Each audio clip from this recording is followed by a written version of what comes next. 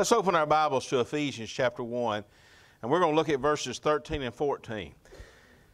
Tonight I want to talk to you about trusting in Christ. I heard somebody say one time, salvation is more than just trusting in Christ. That's wrong. It is not more than that. It is simply trusting in Christ.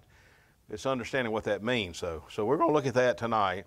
And let's look at what Paul had to say in Ephesians chapter 1, verses 13 and 14. In him, which is in Jesus, you also trusted, after you heard the word of truth, the gospel of your salvation, in whom also having believed, you were sealed with the Holy Spirit of promise, who is the guarantee of our inheritance until the redemption of the purchased possession, to the praise of his glory. Let's bow. Father, help us to understand this simple word tonight. Help us to understand and to be able to examine our heart and our confession, what we believe and how that has affected us. Lord, help us tonight that not to assume that because we feel very strongly about something that it's truth. Lord, help us to see what truth is as we look at your word. And Lord, for all this, we praise you in Jesus' name. Amen. This morning we started our winter Bible study in Ephesians chapter 1, and we started with those big powerhouse doctrinal words. I mean, just strong words. The blessedness, the adoption, predestination, all the things that we find, redemption, redeemed, being justified. So really in the very beginning part, we probably covered most of the doctrine that we'll find in all of Ephesians. Paul begins the letter and then he expands on it. So what we talk about, we'll actually re-see a few times. Now Wednesday, I'm going to talk to you in a little bit more detail about the doctrine of predestination.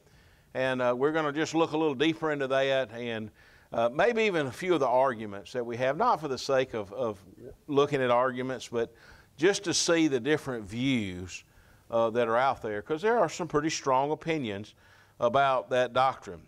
Tonight, though, we're going to come right on down to the end of what we read this morning to the next two verses, and that's kind of what we're going to do. We're going to probably share a little bit more broad of a topic on Sunday mornings. On Sunday nights, we'll probably bring that down a notch or two or a verse or two and look at it in some detail until we cover all of the book of Ephesians. Ephesians speaks to the mystery of Jesus Christ, the gospel. It is doctrinal, especially the first three chapters. The last three are more practical, and we'll certainly look forward to that as we look at putting these truths into practice. And again, that's going to be a repeat and a recall. So by the time we finish, we'll have a good feel for what Paul is speaking. Now, the letter, when it was first written and presented, it was assumed, obviously, it was geared toward the church at Ephesus. But as that letter was distributed amongst other New Testament groups, it was read too. It was shared. And so, you know, we have it today in our New Testament, and it is the Word of God. It's God-breathed. The doctrine in it is absolutely necessary, and especially tonight. If I ask you a simple question, or if I said, let's answer this question, how did I become a Christian? How did I become a Christian? To articulate that needs to be biblical. It needs to be doctrinal. It needs to be accurate. And it needs to be what God's Word says. Now, some people today in an American church, growing up with religion, visiting, coming and going, being instructed by parents and grandparents and the whatnot, we can get all kind of a mixture of religious conversion. And that, I mean, in and of itself is not necessarily a bad thing. But there comes a place where we have today so many in the church that don't have assurance of salvation, or they doubt the conversion experience that they feel that they've had, or in their heart they know that it never occurred, but they're worried about what people might think about them if they were to make that obvious or make that known. Folks, listen, we're talking about eternity. We're not talking about loss of face in a service one night or what somebody may think about you tomorrow. And we're not talking about offending somebody or making somebody doubt you. We're talking about an eternity, either with Jesus or without Him, either in heaven or in hell. There's no middle ground here. And it is ultimately and absolutely important that we be able to state easily and precisely how I became a Christian. It just needs to be this way. So what I want to do is I want you to hold that question in your mind. We're going to walk through a few of these verses, and then we're going to come back and we're going to close with that question, okay? Now, let me just tell you this. A service one night when several people became Christians and they were saved, it was obviously a work of the Holy Spirit of God, because the other person didn't know what God was doing in the first person, and before it was over with, several came to know Christ, some of which had been members of the church and very active in the church for a long time. At the end of that night, it made me back up as a young preacher and really reevaluate the confession that we share so easily and the accuracy of it. I think it's important that we know. And I remember sitting down with a church secretary who grew up in church, and I asked him, when you became a Christian, tell me what happened. Tell me what happened when you became a Christian. And her daughter was one that was saved, by the way. And she said, Brother Bud, she said, the first time that I was presented to the church, my grandmother told me that I was old enough to be baptized. That's what I was told. You're old enough to be baptized and be a member of the church. So I came down the aisle, and I presented that to the church, and they baptized me. But I was never saved. I never repented of my sins. I never believed on the Lord Jesus Christ. I joined the church because I was told I was old enough and ready to be baptized. Well, when we baptize kids here, a lot of times I'll have kids come and say, Brother Bud, I want to be baptized. And I remember sitting down with one child one time, and I said, tell me why you feel that you need to be saved. And he said, well, that's a good question. I said, well, that's a real good question. Can you tell me why you feel the need for salvation? Now, folks, I could have sat there and led them through something and got them to repeat after me and pat them on the back and brought them up here in the church, but I've done them no good whatsoever if I haven't allowed the Holy Spirit of God to use the gospel of Jesus Christ to make an impact in their heart and bring them to a place where they call upon Christ. Because that's what the Bible says. So let's do it God's way, okay? Let's do it God's way. So let's see what God's way is, all right? So let's look at the first verse. In Him, which is Jesus, you also trusted. Now, what does it mean to trust in Christ? What does it mean if I say I have trusted Christ? Now, let's think about John 3:16 for a minute.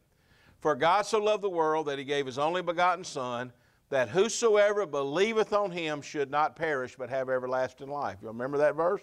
I bet you do. The idea of trusting is very much related to the idea of believing. It is relying on, well, let me just go through and tell you what it is. The first thing is, it is to believe on Jesus Christ. It is to believe what He has said, who He says He is. It is believing in the work that He has accomplished. It is believing that Jesus Christ died on a cross, that He lived a sinless life, that He died on a cross, that He was buried, and that He was resurrected. It is believing and adhering and relying on those things. It's also to believe the words that Jesus Christ said. Jesus said that He was the only way. Jesus said that He was the way, the truth, and the life. Jesus said there's no other way to the Father but by me. So to trust in Christ is to trust that His words are true. To believe in Christ is to look to the cross. to see the blood shed, to see the life that was sacrificed. We can hear the words from the cross. We can witness the testimony that led to the cross. But in all of this, we got to trust in Christ to believe that this man, the Son of God who came to this earth, died in my place and took my penalty and paid my sin's price on that tree. He died on the cross in my place, the substitutionary sacrifice and death of Jesus Christ. Trusting in Christ is trusting in that sacrificial death. It's also believing and trusting in the resurrection, which is His witness. When Jesus Christ, look folks, when Jesus Christ came from that tomb, nobody had ever seen anything like that. I mean, obviously Lazarus was reanimated. He's going to die again. Jesus was come from the grave never to die again. First fruits of the dead. And when He came back from the dead and showed Himself with many infallible proofs, when He revealed Himself to His disciples, when He gave them those final instructions, all of this was a witness for them and for us today to go and tell others, to make disciples, to baptize in the name of the Father, Son, and the Holy Spirit, to be witnesses in our Judea and Samaria and to the uttermost parts of the earth, our Jerusalem and the outer. That is what we're to do. It's based on the witness of Christ. To trust in Christ is to rely and adhere and believe in all of these things. Okay? To trust in Christ is to allow Him and yield our life to His Lordship. It is for Him to be our Lord and Master. It is for us to take any aspect of our life and to throw it by Him. Does this bring glory to God? Would this please Christ? Is this in accordance to His Word?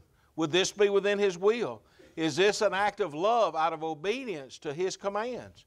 All of these become us trusting Him to be our Lord as well as our Savior. And then to trust in Christ also. And it's a lot, folks. When you say I trust in Christ, it's not that I trust what Brother Bud said about Christ, or I trust what the church taught about Christ, or I trust what I believe about Christ. It is trusting the person of Christ. Ultimately, it's trusting the promises and the hope that we have in Christ. Now, here's what I want to tell you. If you've trusted Christ to save you, and you've trusted Christ based on what He has accomplished, and His words and His work, the witness on the cross, you've surrendered to Him, He is your Lord and Master. Master, you can trust Him to perform what He has said He will do. You can believe, you ever heard somebody say, if you stood before the Lord today, if you died right now and stood before the Lord and He said, why should I let you into my heaven? What would you say? It's not going to happen that way. But what would you say? I've trusted in you. I have nothing else. That is to trust in Him. I have no other hope. It's nothing I've done. It's not the good I've done. It's not the deeds I've done. It's not the preaching I've done. It's not the help I've done. It's not some act of righteousness I've done.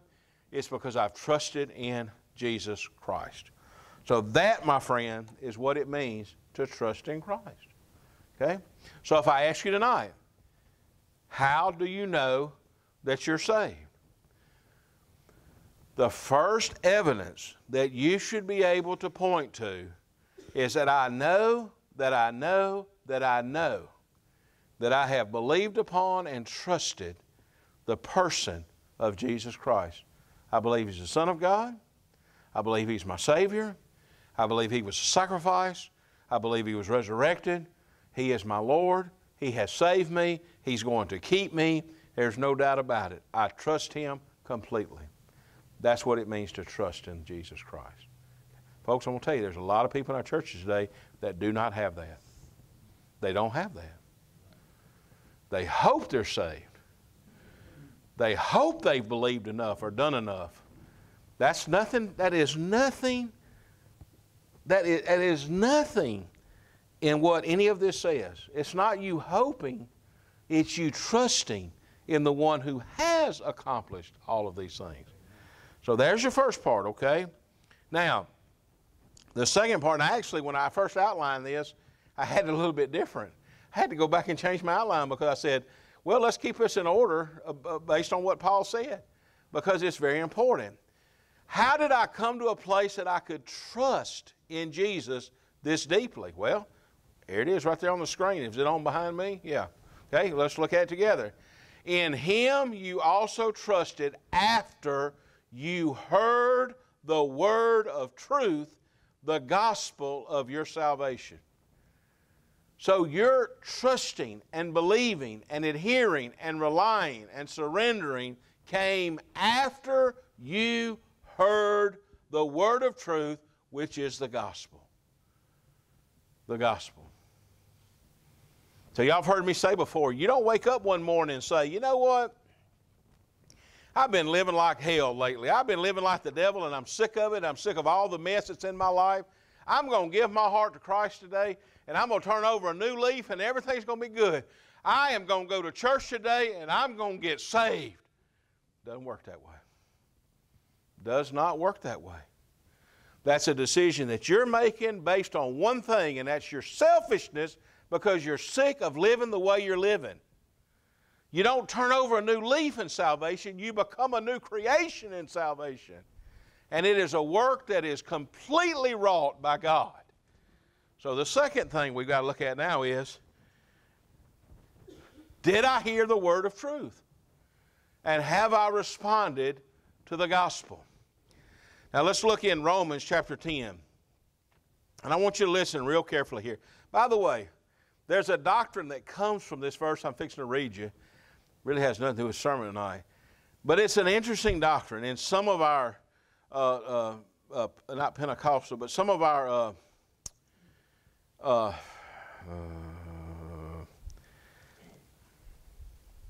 Baptist work, I'm trying to think of the name. It's missionary, but it's kind of like the hard shell. In some of that, they'll take this doctrine and they'll expand it to a point that only people who have heard the gospel from a preacher can be saved. And I don't believe that. But Paul is very clear in Romans chapter 10. I want you to hear this. Chapter 10 of Romans, verse 14. How then shall they call on Jesus in whom they've not believed? So if you haven't heard about Jesus, how could you call on him? Okay, there's the first part. And how shall they believe in him of whom they have not heard? And how shall they hear without a preacher?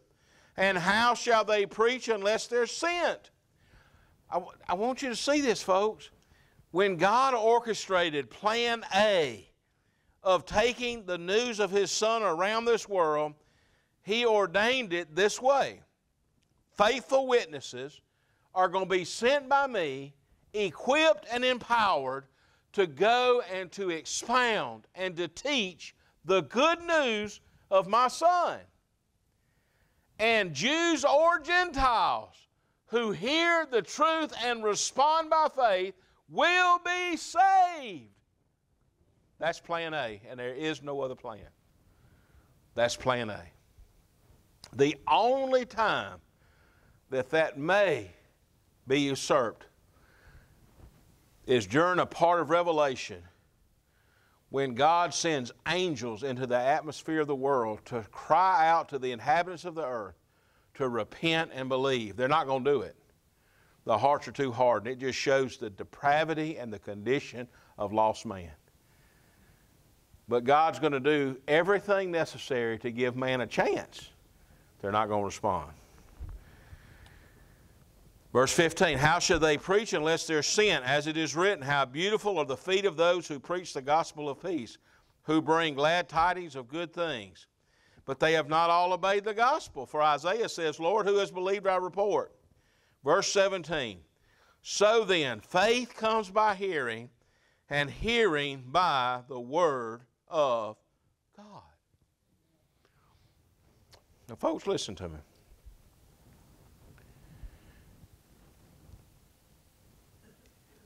It may not be enough to invite somebody to church just to get them here, but I'm telling you, it is a tremendous start to get them in a place where they will be exposed to the teaching and the preaching of the gospel of Jesus Christ, because that is God's method for people to come to saving faith. They're not going to hear about Jesus on a fishing trip or a softball tournament or a cheer dance leader or whatever, or a vacation or just playing hooky. They're not going to hear it. Folks, people who come to church to hear the gospel and the Bible proclaimed. We should have a desire for that too, by the way. It concerns me grievously, the condition of so many and their hardness toward the preaching and learning and teaching of the Bible in a New Testament church. And we are living in the last days. Please come to me, with me, and hear the preaching at my church. Bringing friends and family and neighbors. That's evangelical. And I'm going to tell you something. How many of you in here today have earnestly reached out to somebody you cared about, invited them to church, and by coming to church, they became believers? Anybody be willing to raise your hand? Is there some in here who were invited to church and you came and you heard the gospel and you were saved? Anybody? I bet you were. That's how it happens. That's how it happens. For me, it was my dad, whom God turned his heart to his boys, and he called us and he said, Linda, I'm going to pick the boys up for church, have them dressed. They're going to Sunday school too. That was the beginning for us. And guess what happened when I got to church? I heard the gospel. Somebody asked me if I'd ever been saved. Folks, that wasn't happening when I watched the big movie on Channel 8 or wrestling, Mid-South Wrestling with the Junkyard Dog. Y'all remember that? Yeah, I didn't hear the gospel in any of that. We didn't have but 3 channels, kids. We had to turn it ourselves. Y'all just don't even know. But I'm telling you, when I was taken to church, did not want to go, was not excited about it, but when I was taken to church for the first time in my life, I began to learn about the good news of Jesus Christ. When you're brought to Vacation Bible School, that is some of the first places that boys and girls are exposed to the good news of Jesus Christ and the love of God. Sports camp. When kids invite their friends, they're hearing the good news of Christ. That is the purpose. That's why we're here. It is to be able to tell others of Christ and certainly to make disciples. So inviting people to church, folks, that's a good start, okay? Now when we preach, and I guess this is more for me, but this is what I do. I'm going to preach about Jesus. I'm going to preach about grace of God. I'm going to preach about God's requirement for righteousness. I'm going to preach about the cross. There is no salvation message apart from the cross and blood. I'm going to talk about what God desires, what satisfies Him. And folks, listen. People come to our churches today, and if you're not careful, and I'm going to be critical of preachers, I think I can do it. I wouldn't even recommend y'all doing it, but I'm one of them. They may come to church and hear about salvation and not Christ. They need to go find another church. If we ever preach a Christless salvation, it's not the salvation of the Bible. If it's being a member of the church, of being a baptized person, of being a part of a denomination, of having a conviction about something, believing the teachings and adhering to the teachings of the church, that's not the gospel. The gospel is the gospel. God so loved the world that He gave His only begotten Son. That's the gospel. And so we got to have that, okay? Now when we preach the Word, when we stand behind the pulpits, and this is what God calls us, by the way, He sends preachers. I never, in my wildest days, ever dreamed that I'd be a preacher. I didn't really have a desire to be a preacher. But I felt God's call to do so, and I'm going to do it until I die. I mean, it's just what I'm going to do. It doesn't matter where. It really doesn't matter where it is. I want to preach until He kills me or He comes back. He's not going to kill me. How about He takes me home? I've always kind of wanted to die while I was preaching. So If I kill over while I'm preaching, y'all just let me die. Don't call 911. Just let me go. But listen, we're to preach the Word. God takes that preaching and He conveys faith to the heart of the people who are hearing. We become ministers of the Word and the graces and the gospel and the good news of God, and instruments whereby others may hear to believe. Now, if I didn't believe that, I'd quit preaching. I'd quit preaching. I believe that. I believe at any given time, at any given moment, God can take what Paul called the foolishness of preaching, and He can convert the hearts of men. It's not me, it's Him. It's Him that does it, but it's by the means of preaching and presenting the gospel. Okay, there's a third thing. How was I saved? There was a time in my life when I heard the good news of Jesus Christ, and I was convicted of my need for a Savior. And I trusted by faith in the work that Jesus Christ did for me. And in that moment, I was saved. But something else happened in that moment. Let's look at the last part of the verse.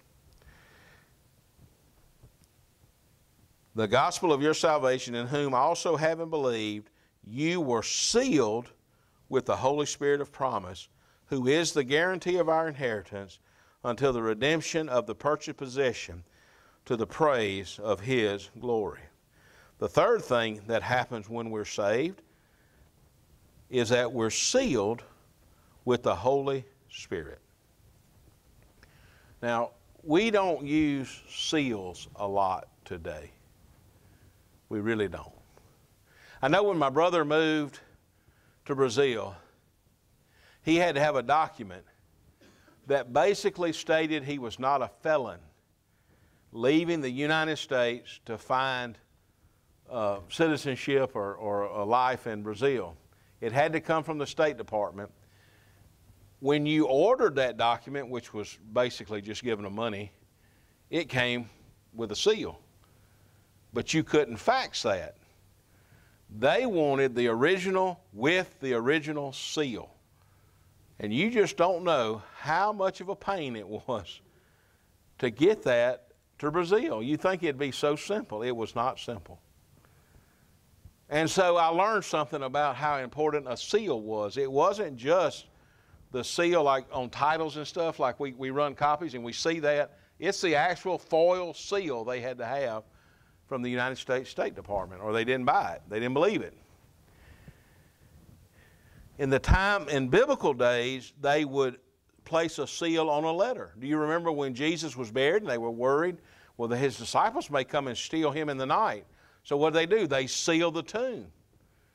What does that mean? That means that it was sealed with a pilot said, "This is my seal. It is not to be broken." And it's a visible reference of either an order or an edict or ownership. But that's what it is, okay? Now, when someone received a letter for us, we have the recipient when we write it out. In that day, you looked at the seal to see who sent the letter. That's where the indication of who it came from. It was a seal, and they were unique, okay? So understand that, okay? Now, in that world, they branded cattle and slaves and others with a seal, and it denoted ownership. When people would see either the brand or a seal, there was less chance of it being stolen because it denoted the ownership of the person. So a seal in the biblical sense, in the world in which they lived when Paul wrote this, it denoted three things. It denoted that this belongs to me, ownership. The second, this is preserved and protected by me. The third thing is, this validates my portion or my part in whatever activity this is. So when Pilate had his seal, he wasn't there to do it, but his seal denoted that his person was there to say this is the edict. Now here Paul says the Holy Spirit is the Christian's seal. So what does that mean? That means when you and I believe, the Holy Spirit comes to take up residence within us. The sealing that comes is very similar to the seal in a secular sense. It denotes who we belong to. It denotes that we are protected and kept by Him. And it also gives us some understanding of our future in Him. But also the working of the Holy Spirit in the life of the believer is we're being molded and made after the image of Christ. He becomes our tutor. He empowers us to do the work of ministry. He feeds us and leads us and convicts us. The work of the indwelling Holy Spirit is absolutely essential for the dynamic life of the believer. And apart from that, the only evidence that you can claim that you belong to God is a mental assent and a word of confession without any outward anything if the Holy Spirit has not sealed you and taken up residence in your life. So that's the work of the Holy Spirit. We're sealed, Paul says here, until our inheritance, which is when we're in heaven. The working of the Holy Spirit in our life is the evidence and the proof that you and I need that our salvation and our confession is genuine. Without that, listen, without that, I would doubt the genuineness of my faith. And there really is no proof to me, or for that matter, toward anyone else. So let me just tell you, and I'm going to be candid here. You may like this and you may not. It's okay.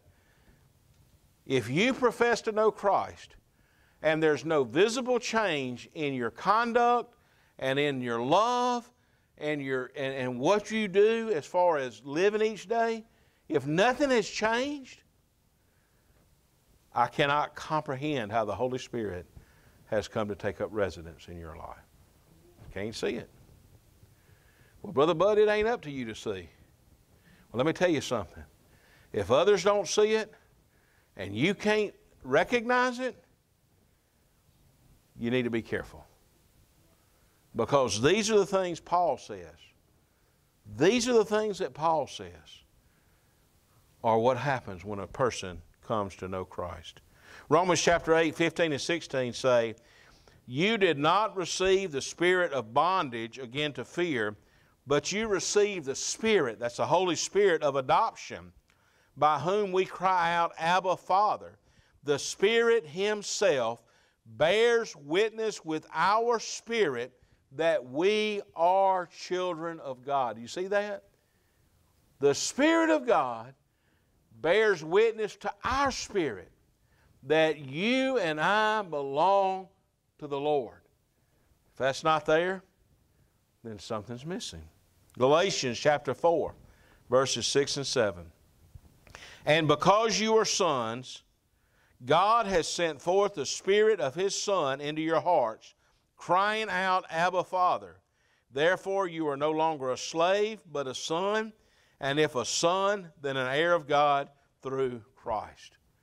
This is the Holy Spirit living the life in the heart of born-again Christians that enable us to cry out to God in a very personal and a very meaningful life and relationship. How do I know that I've been saved? We can answer that now. How do I know that I've been saved? There was a time in my life, and I'm taking this morning's sermon too. There's a time in my life where I had an opportunity to hear the good news of Jesus Christ. And I recognized then that I needed to be saved. Now what that means is God came looking for you. He brought you to a place where you would hear the gospel. He revealed Himself to you. He will regenerate your heart in a way that you can believe on the Lord Jesus Christ. When you hear the gospel, you need to respond to the gospel, and you need to trust Christ. So I heard the gospel. I recognized the person and the work of Jesus Christ, and I realized that I had not trusted and believed on Him.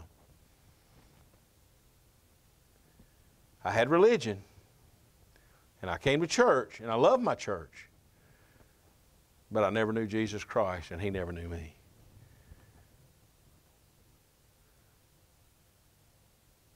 I trusted in Christ after I heard, and the Holy Spirit has come into my heart and my life and has sealed me and is working in me, and I am being changed.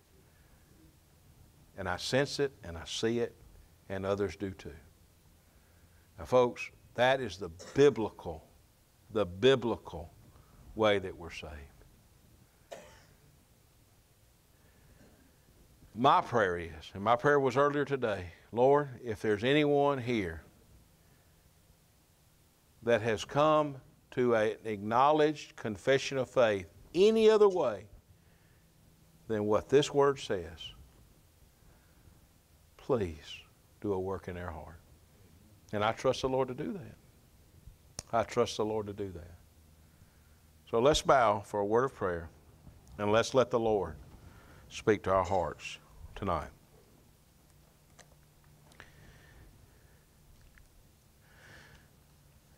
Father, tonight I pray that through the same work of that Holy Spirit that seals us, that we might be convicted,